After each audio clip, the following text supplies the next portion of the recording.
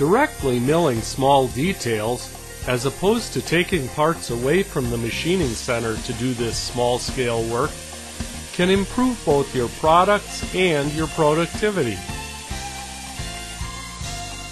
How small do you mill today before resorting to EDM, filing, or other methods? In this video, we will work with end mills down to 0.008 of an inch, or 0.2 millimeters, to show how practical it can be to use these tools.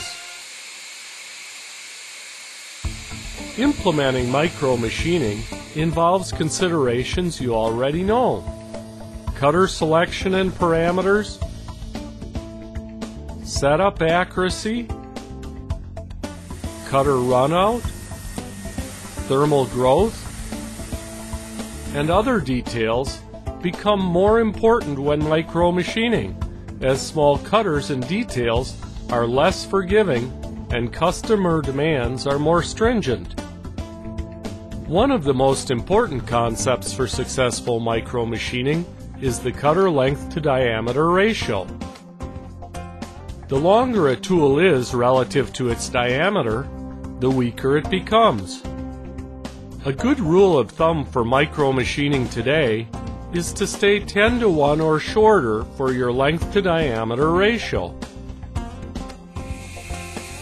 Thus, milling to 10 millimeters deep with a 1 millimeter ball end mill is reasonably practical, while a greater depth with a 1 millimeter end mill will be difficult or impractical. Here's a quick view of milling hardened S7 tool steel in a sharp corner with a 1 millimeter diameter ball end mill that is 20 millimeters long. Watch carefully and you'll see the cutter deflect and then bite, deflect again and bite, and so on. The long shaft of this ball mill is too weak to support the cutting forces.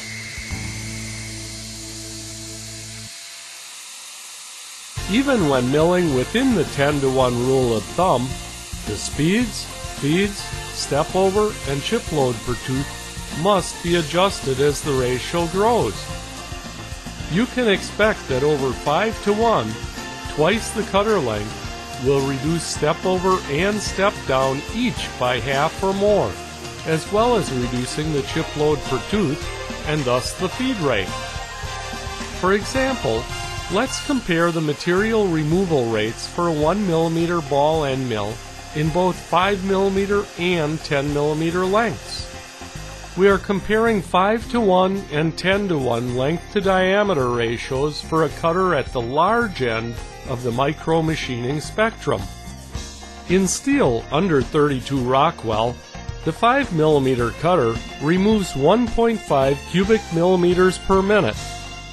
The 10 millimeter cutter yields about 3/10 of a cubic millimeter per minute, roughly 20%.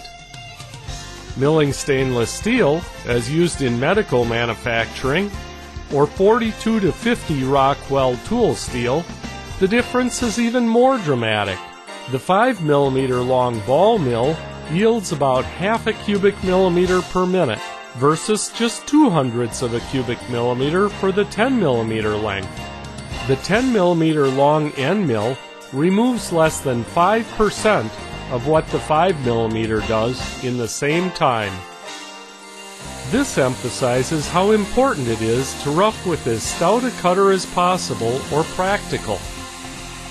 The huge difference in productivity with various length to diameter ratios also underscores a key concept in micromachining.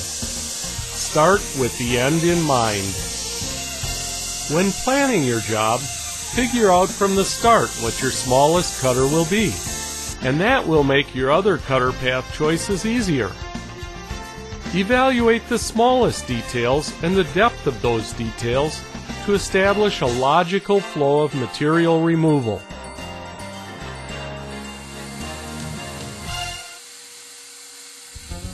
Patience is one of your most important assets in micromachining. Small details take time, and there's no way to rush them.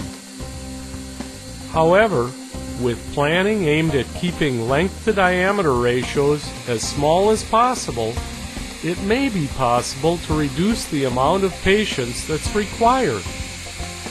Even more importantly, if you keep in mind that effective micromachining will eliminate or reduce subsequent steps in the process, you can see that your patience will be rewarded. We hope this information helps you push your limits with micromachining.